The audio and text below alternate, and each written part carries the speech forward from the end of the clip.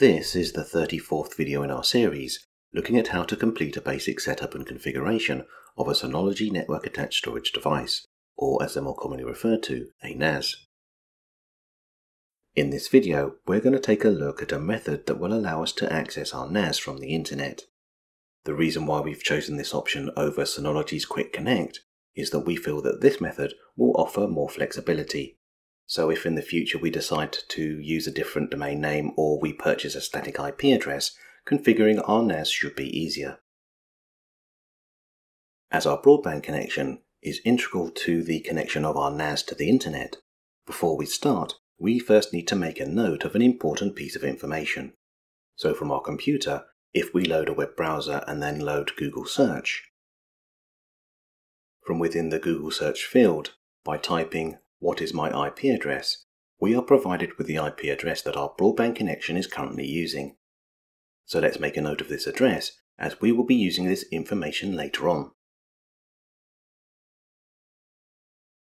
As a typical home network will usually center around a wireless router, most wireless routers will have some sort of firewall that is designed to protect our network from attacks via the internet. This protection will usually just consist of blocking all incoming traffic. So in order for us to be able to access our NAS via the internet, we need to find a way to allow specific types of data traffic to pass through the firewall on our router and then have our router forward that traffic to our NAS. While we could manually reconfigure the firewall on our router to do this, as not everyone is familiar with how their wireless router works, Synology have devised a way that our NAS can automatically configure the firewall on our router for us. However, in order to do this, we need to have something called Universal Plug and Play enabled on our router. Universal Plug and Play, or UPnP, is a network protocol that allows devices on our home network to seamlessly connect with each other, which means that as long as UPnP is enabled on our router, we should be able to easily configure our NAS so that we can create the correct firewall and port forwarding rules that we need in order to connect to the internet. Unfortunately, there is a caveat. Universal Plug and Play is a protocol that network administrators frown upon and will often disable. You see, the problem with UPnP is that it's inherently insecure. This is because the UPnP service on our wireless router will allow any devices connected to our network to open any firewall ports that device requests to be open. This means that UPnP is relying on the assumption that none of the devices connected to our home network have been compromised. However, if a device has been compromised, as UPnP has been enabled on our router, that compromised device can instruct our wireless router to open any and all firewall ports, which in turn could allow the hacker of the compromised device to have wider access to our home network. So while we will be using UPnP in this video, as it will simplify the process for making our NAS accessible via the internet, we do so fully aware of the risks that it brings. More than likely, Universal Plug and Play will already have been enabled on your wireless router. However, as this setting is an important element that will allow us to easily connect our NAS to the internet, we need to confirm that UPnP has in fact been enabled. So first, we need to log into our wireless router and then check its settings. As not all routers have the same user interface, you may need to refer to your user manual to find the UPnP options.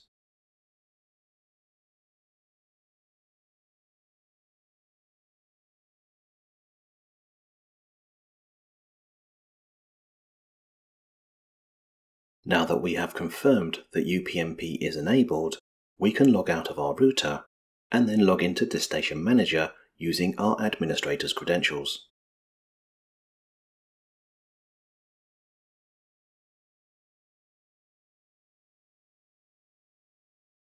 From within the DSM, we now need to select Control Panel.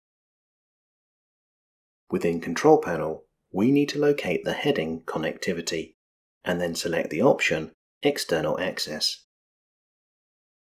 From within External Access, you can see that we have three tabs: DDNS, Router Configuration, and Advanced.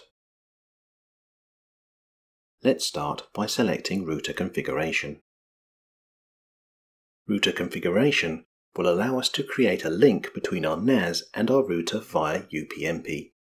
We can then create port forwarding rules on our NAS, which our NAS will then use to instruct our router to open.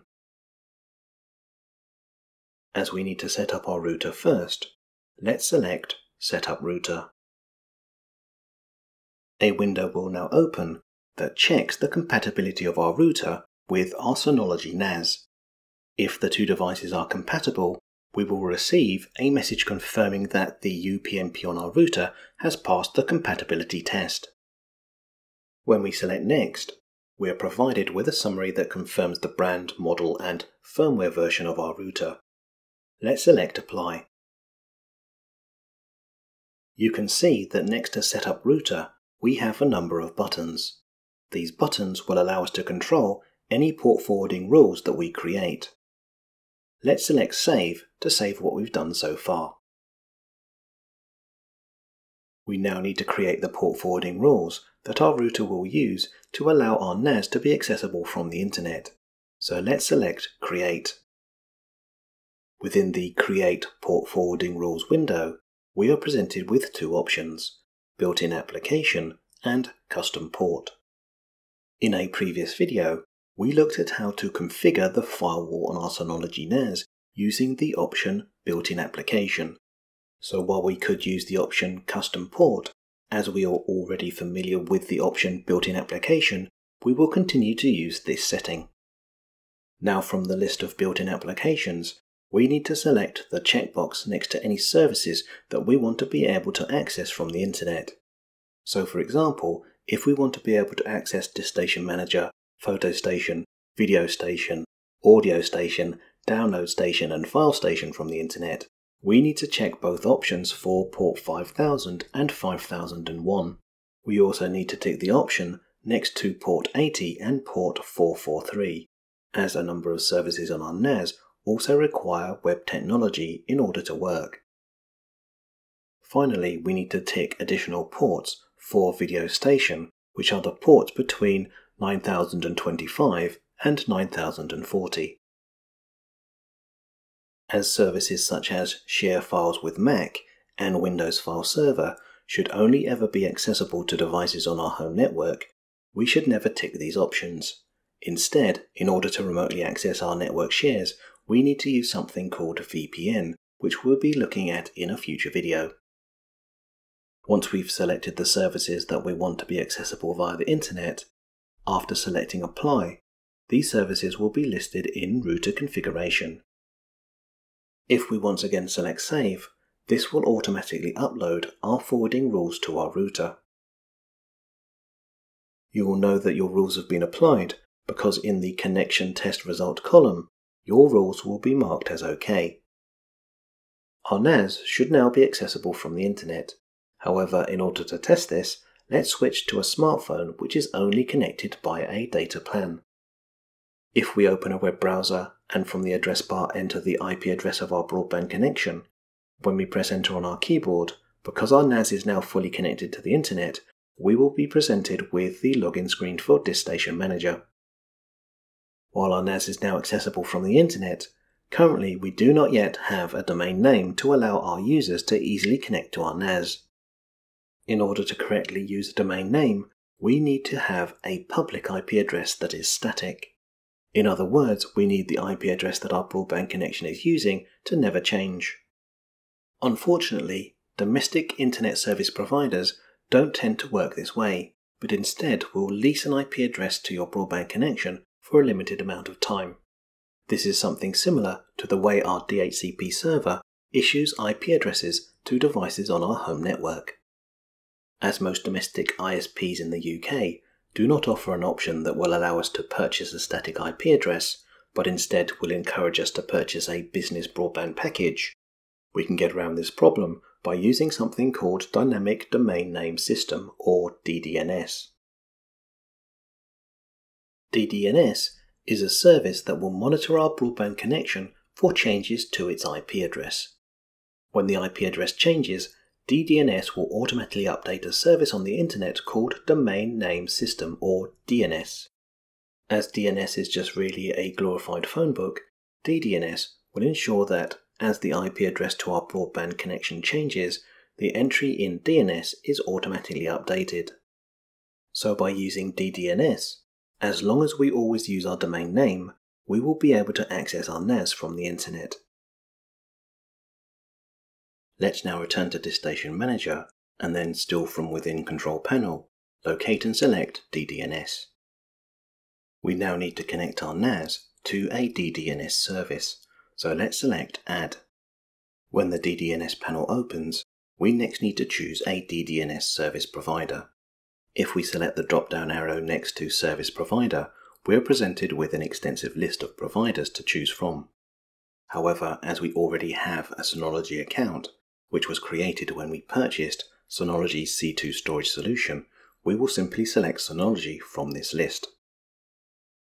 Next, by choosing Test Connection, we are presented with a login screen. We can now either create a free account with Synology or sign in with an existing Synology account. Once we have signed in, we can create a hostname for our broadband connection. While we decided to use Synology.me as part of our domain name, by selecting the drop-down button, a list of alternative domains will be displayed that we could have used. Let's enter the host name that we would like to have. Next, we have the email address that is associated with our Synology account. Heartbeat is an option that will send a notification if our DDNS connection should ever drop.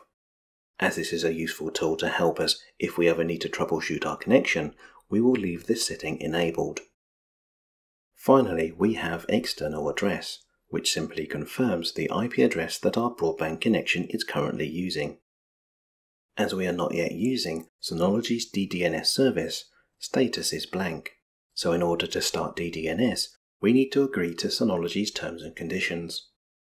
When we select OK, we're first asked if we want to get an SSL certificate for our new domain name. As this certificate will make our NAS more secure, and it's also free to install, let's select Yes.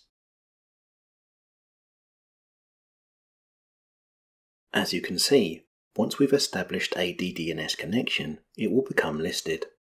From the listing, we can see the host name that our NAS has been assigned, along with the current IP address that our broadband connection is using.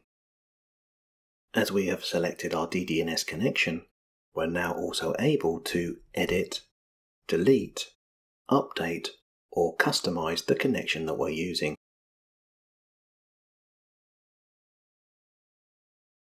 Let's now test that we can connect to our NAS using the new domain name that we've just assigned to our broadband connection.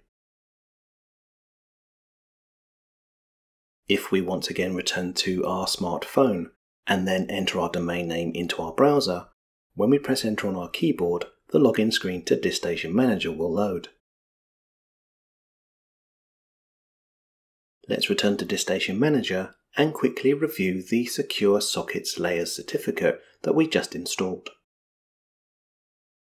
From the sidebar in Control Panel, if we locate and then select Security, within the Security panel we will find a tab called Certificate. When we select Certificate, a list of the certificates installed onto our NAS will be displayed.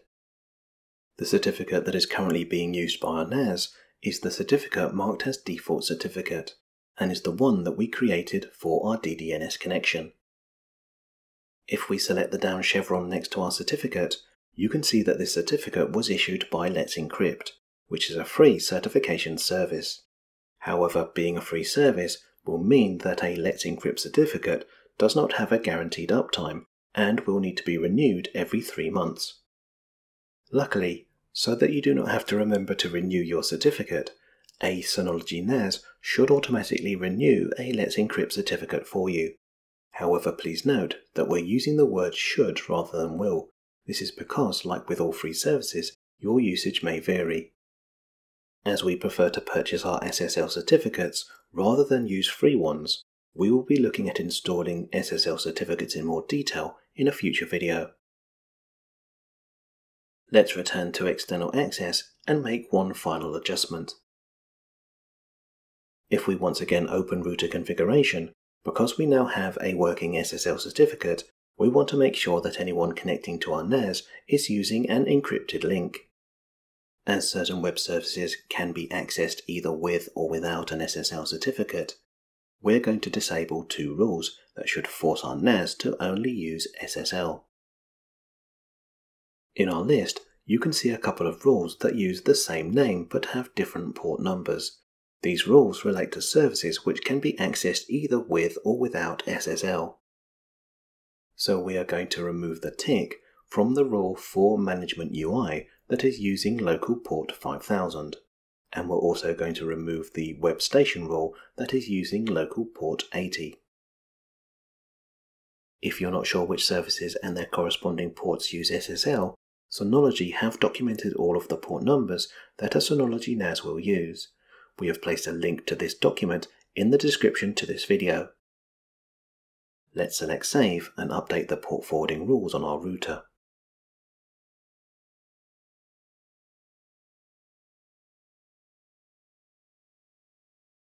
Now for the final time, let's return to our mobile phone and from our browser once again enter our new domain name.